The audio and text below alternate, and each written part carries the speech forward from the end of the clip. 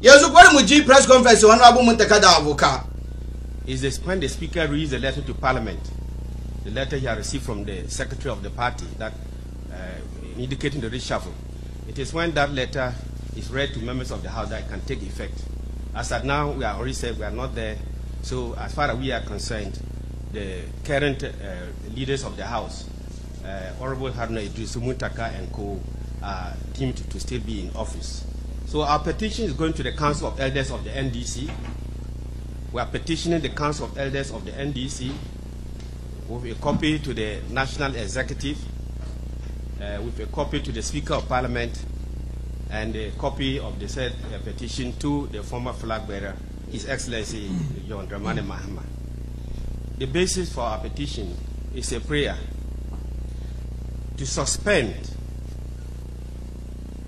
the reshuffle indicated by the National Executive of the party until such time.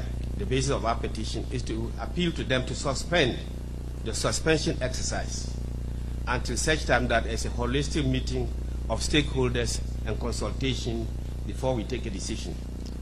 We are saying so against the backdrop that the National Executive Committee of the party a few weeks ago decided that all appointees in the party and in Parliament should remain in office until after we have concluded the parliamentary primaries and the flag bearer primaries on the 13th of May this year. That all office holders and appointees should remain in office until the primaries are over.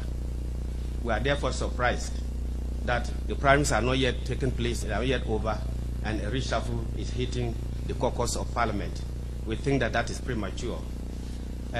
We have also investigated and discovered that the Functional Executive Committee, FEC, and the National Executive Committee, NEC, including the Council of Elders, did not have a formal meeting to take a decision on this matter.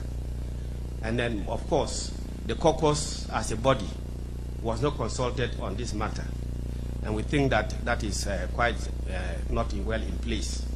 It is against the backdrop of this that we are humbly appealing to the National Executive of the party that they should suspend their current action and let the current officers, Haruna and his team, remain in office until such time that the primaries are over and we have a holistic stakeholder consultation before we decide on the way forward. In that case, the current executive that we, as I said, that are still in office should remain in office and steer the affairs of the caucus until such time that we advise ourselves. We want to pledge our support to the party.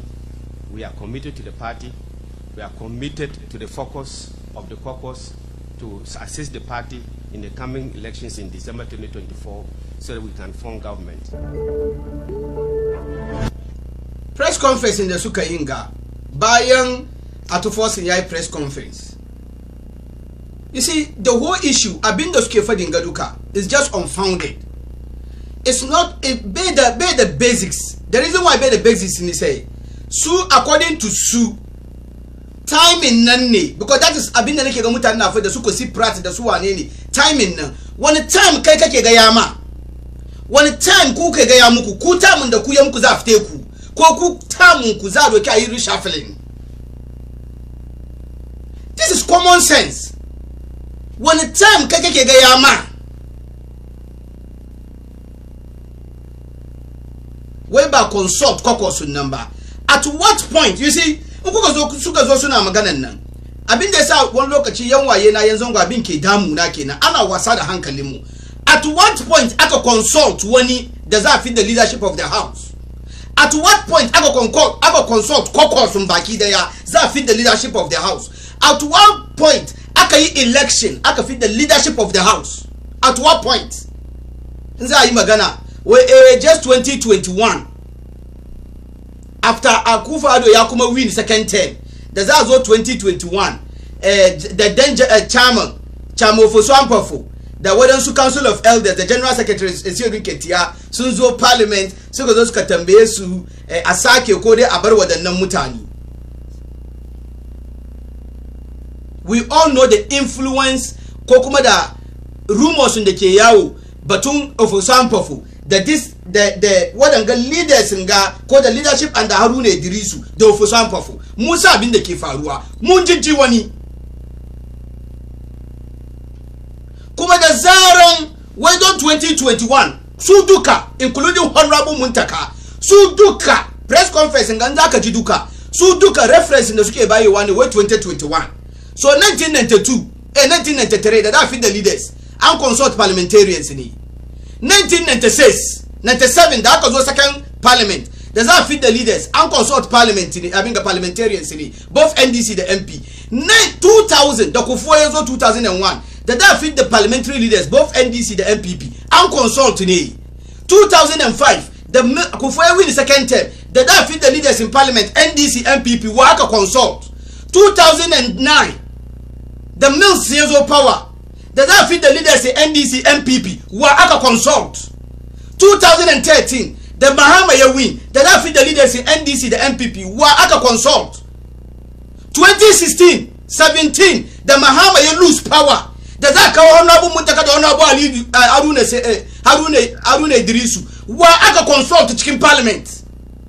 So all these incidents nga a put aside don sakaran jiya kowa ya san the raf in the ke tsakanin Esiedun Ketia da chairman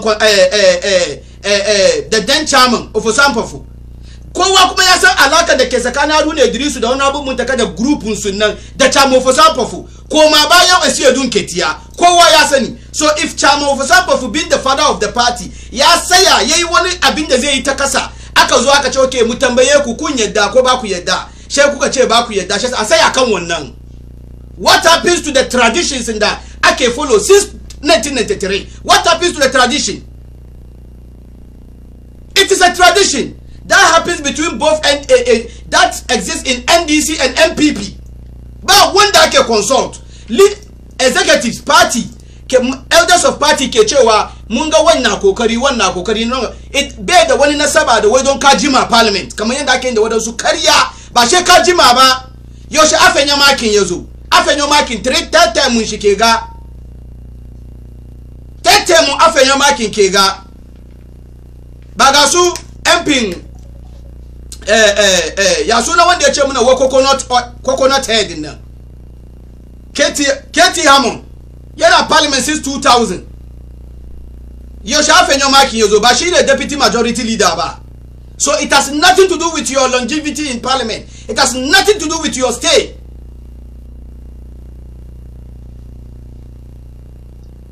Kuka yi da mutane kariya an abin yazo ya buge ku she ku sauro kuna salli